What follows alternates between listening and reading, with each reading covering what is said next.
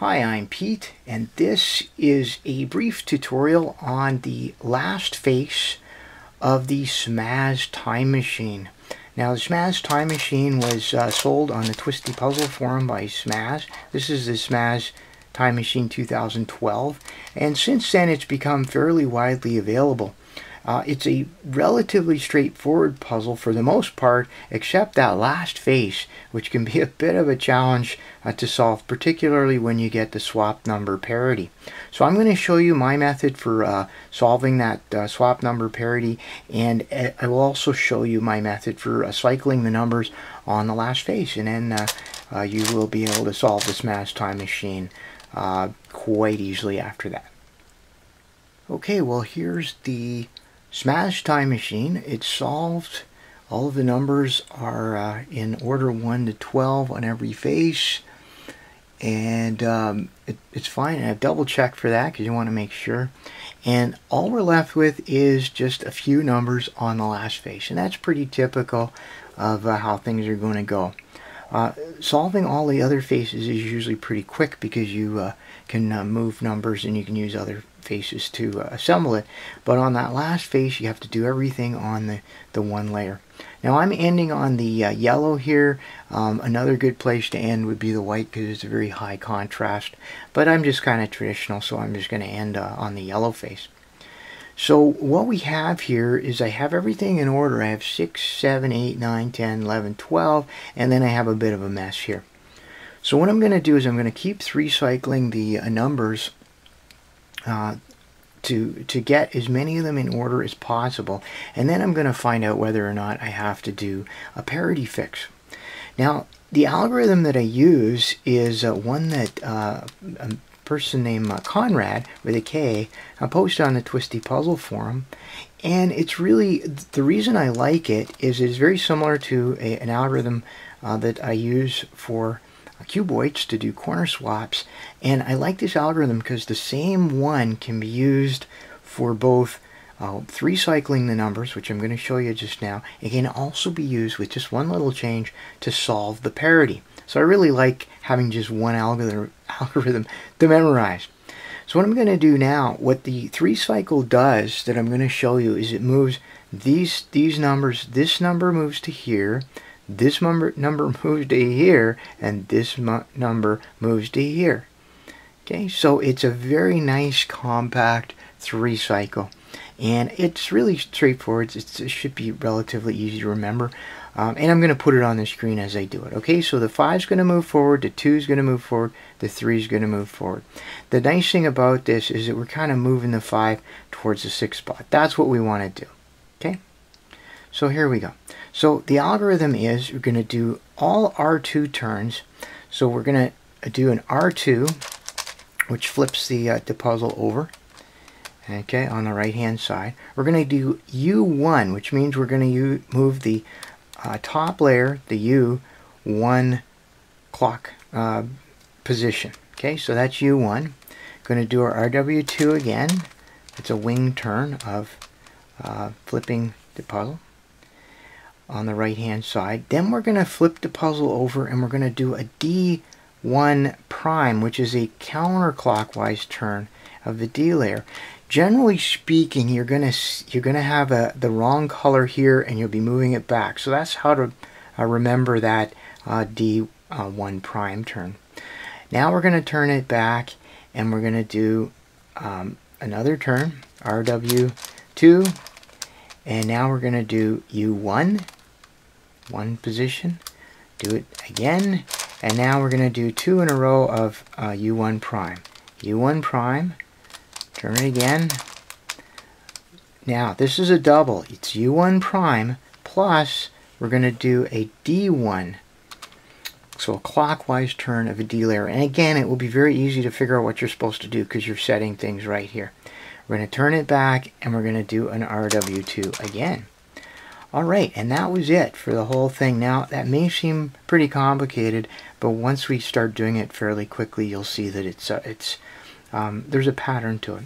So what did that do anyway? Well, all that really did for us is it moved the 5 up 1 spot, it moved the 2 up 1 spot, and it flipped the 3 back to that position.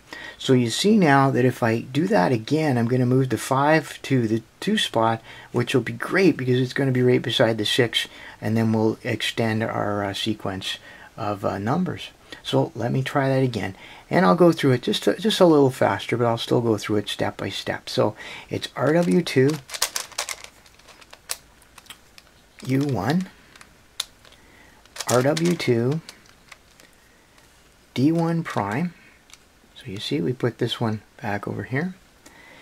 RW2, U1, RW2, U1 prime, RW2, U1 prime, and D1, and RW2. Okay, well, that's looking really promising because we have our 5 right there, 6, 7, 8, looking really good. Okay, now the next thing we got to do, I have is 4 out of place. That's the only thing that's really out of place here, right? So let me just turn this clock face and see what I can do. Well, what I really want is for the 4 to end up there, but I only have a 3 cycle. I can only 3 cycle these numbers. So let me try. I'm going to maybe move it over to here, okay, and then it'll be right beside, and one more 3 cycle, we'll put it right beside the 5. So I'm going to go through the sequence again. Actually, this 4 is going to end up there. Sorry about that. So what I'm going to do is I'm going to sort of thread the 4 along these numbers. Okay, should work quite nicely for us. All right, here we go. So the 1's going to go here, the 2's going to go there, and then the 4 is going to move 1 spot up. So it's RW2, U1, RW2, D1 prime, RW2, U1, RW2, U1 prime, sorry about that, RW2, U1 prime, D1, RW2. Okay, all right, not so bad. Now, let's see, how am I going to do this? Yeah, I can do this one more time, and it'll move the 4 just a little bit closer to where it needs to be. The other thing I could do, there is a 2. You could use a 2-step version of this, but for now, I'm just going to step 1 number at a time. Okay, it's the easiest way to do it, most straightforward anyway. So it's RW2, U1, RW2, D1 prime, RW2, U1, RW2, U1 prime. Yeah. Okay, I got something just a little bit. Oh, it was the back. Sorry about that. RW2, U1 prime, D1, and then RW2. So it's a little annoying when that happens, but really that doesn't happen very often. I was just probably squeezing it too tight. So we're really close now. As a matter of fact, if I do one more 3 cycle with the 4 in that position, then it's going to get right beside the 5. So let me just do that one more time.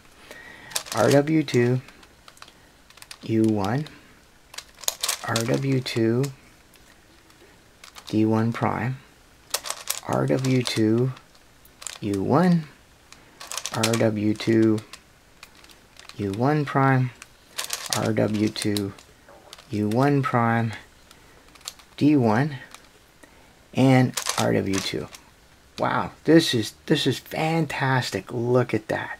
Okay, so now I have 4, 5, and I have all the way up to 12, and all I have to do is fix these 3 numbers that are kind of discombobulated. Okay, so what I can do is I'm going to 3 cycle the 3, that'll go up to there, and then we'll see what we got. Okay, ready to go?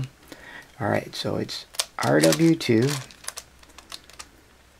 U1, RW2, D1 prime, RW2, U1, RW2, U1 prime, RW2, U1 prime, and D1 and RW2. Well, look at this. I got 3, 4, all the way up to 12, and now I just have 2 left to do. And here is the infamous switched number parity. The thing is that what I've shown you so far is a 3 cycle of numbers. And I have absolutely no way right now to just 2 cycle numbers. I just can't do it. Okay? So that's where a lot of people get stuck. And what tends to happen is that maybe they'll fool around with it a little bit, maybe they'll scramble a puzzle a little bit, and then somehow magically it disappears, okay? And it disappears probably because you're accidentally applying the parity fix. The parity fix is really, really straightforward. What I'm going to do, if you'll notice that the top of this puzzle is divided into 4 quadrants, right? So what I'm going to do is just swap 2 quadrants, and it will actually solve the parity for us, and then we can just 3 cycle everything back in, and that's really the entire fix.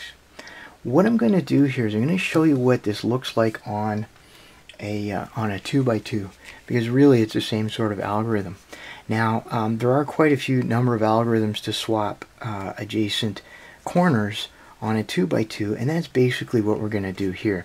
So I'm going to apply the algorithm. It's the same algorithm we've been doing, except instead of stepping by 1 on each clock face, we're going to step by an entire quadrant, which is 3 numbers. So I'm going to do it on the 2x2, a 2-layer puzzle, and you're going to see it's going to swap these. So it's RW2, U1, or U basically, RW2, D1 prime, RW2, U1, RW2, U1 prime, RW2, U1 prime, and D1 and RW2. Now, when you do it this way, you also have to do basically one more counterclockwise turn. And notice that we've just swapped these 2 corners on this puzzle. Otherwise, everything else remains the same. Okay, so we're going to do that same thing to our Smaz Time Machine, and what it's going to do is it's going to put the numbers, the last face, into a solvable state for us. So the way I recommend you do this, it doesn't matter which 2 quadrants you switch, but I recommend you pick the 2 that have the numbers that are swapped. And what I like to do is I'll turn it down so that the 2 numbers that are swapped are on that seam right there, because I'm going to swap this quadrant and that quadrant. Okay, you don't have to do that. You can swap any 2 quadrants. It's just if you swap some that are already in good sequence, then it'll just be more work solving, right? So by picking these 2, the 2 that are swapped, that I think it gives you the least amount of work to do to solve it. Alright, so I've got the 2 numbers that are swapped on the seam, and I'm going to apply the same algorithm we've been applying. However, instead of just moving 1 position each step, we're moving 3 positions. Okay, so keep that in mind as you're doing the parity fix. So we're going to do RW2. Okay, now we're going to do U3, so this one is going to end up down here. Now we're going to do RW2. And now we're going to flip it over, and we're going to do D3 prime. So this piece is going to end up over here. We've gone backwards 3 steps. And we're going to do RW2, and now we're going to do a U3. So we're going to move that up there. We're going to do RW2, and we're going to do a U3 prime. So this one's going to go over here. Gonna do a W2, we'll do another U3 prime, and we also have to remember to do our D3 prime, or D3, sorry, there you go, D3, and you can see that it's fixed it. And finally, we're gonna do an RW2, and remember this one, just because it sort of twists everything, we gotta go back U3 prime. Okay, that's one little extra step. And now you've seen that we've swapped these these two groups of numbers, okay? All the rest of this, the other half of the numbers, are still in perfect shape. And as a matter of fact, quite a few of the numbers are still in good order over here. So it's just a matter now of working our way through three cycling our numbers. We'll go back to the way we were doing it before, and we will eventually get everything in the right order, okay?